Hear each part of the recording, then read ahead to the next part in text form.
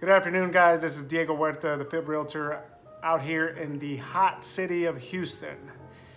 It is hot. It's just hot, man. It's just hot. Anyways, this is my fourth video on my 5 keys on becoming a real estate agent or going from part-time real estate to full-time. My number 4 is social media, or not doing social media correctly, marketing, really. And I see a lot of people that are kind of not into the social media marketing, but the people that execute get the leads, right? Some people say that they post and stuff and they don't see any turnaround or any leads come in or whatnot. Maybe you need to try different things. I mean, and constantly try different things, because you have to change it up a bit. You can't be doing the same thing. Hey guys, I'm here for your real estate needs. That's not gonna work, man. Posting your business card and saying, hey guys, I'm here for your real estate needs. If it's buy, sell, invest, listing. Nah, man, that is not gonna work, man. So I would use it. I would try different things. I would do videos. I would do whatever it is. Just do something with social media. Make it a little bit entertaining, engaging with your followers or people that you connect with.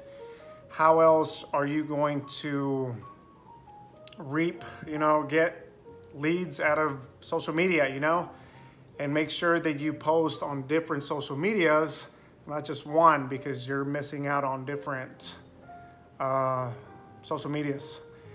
Anyways, you have to see it as a review or a portfolio of your work.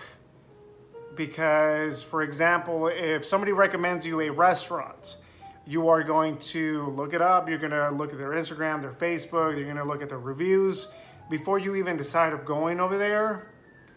And that's maybe like a $50 purchase, $20 purchase, depending on how many people go or whatnot.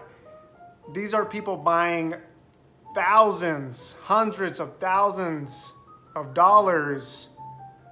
And if they don't see you being active, they don't see you doing what you're claiming you are doing, then there is not going to be any trust. There's not going to be anything to back up what you are saying. We live in a society where there's more talking than action. So one of the things that I like is to post. I don't do it all the time, but I do post my closings and things that I do, classes or whatnot, achievements that I have in my my real estate career. And that goes a long way, because people actually see the proof that I know what I'm doing, which will get more trust, which will get more connections, will get more leads. Some people don't even have Facebook Messenger. Like, that blows my mind. Like, how are you gonna reply to the people that don't have your phone number? Like, it doesn't make sense. Get onto the reviews, do your Facebook reviews, do your Zillow reviews, do your Realtor.com reviews, do any review possible, Yelp, anything. Like I said, people look you up sometimes you're in competition with other agents, and guess what they're gonna do? They're gonna look you up. Whether it's Instagram, whether it's Facebook, whether it's on Yelp, Google, whatever. And they are gonna pick the person they trust the most to sell their home or buy a home with. I'm not saying to be a kiosk salesperson, to bombard things. And that's how it comes off when you say, I'm here for your real estate needs. It's annoying, even to realtors. What I did early on in my career was I started following realtors. They were productive realtors. And I started seeing the different things they did to engage with people, to interact with people. And I'm not saying to copy exactly what people do, but to give you an idea if you don't have a guidance where to start. You are a self-employed person, you are a business owner in this. I can't emphasize that so many times. I can emphasize it every day. I tell people all the time is like, it's self-employed. Like, you need to take care of your stuff. You need to take care of your business, not the broker. It's you. You can only take, you have to take responsibility for everything. It's only you. If you are not getting leads, if you are not getting closing, it's on you. It's not your broker. It's not your mom. It's not your aunt. People get mad because their family members or friends don't use them to buy or sell whatever, you know, in real estate.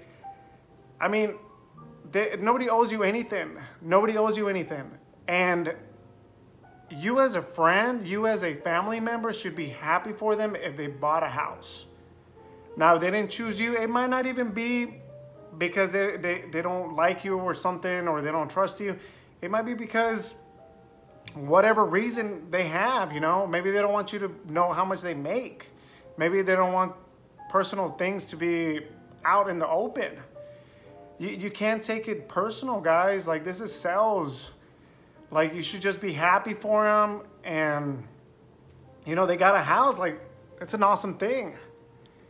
Nobody owes you anything. If you're not doing the work, if you're not doing the marketing, if you're not connecting, if you're not doing what you're supposed to be doing, you can't blame anybody else but yourself. We have to start taking more responsibility for our actions. We need to start taking more responsibility for the things we don't execute.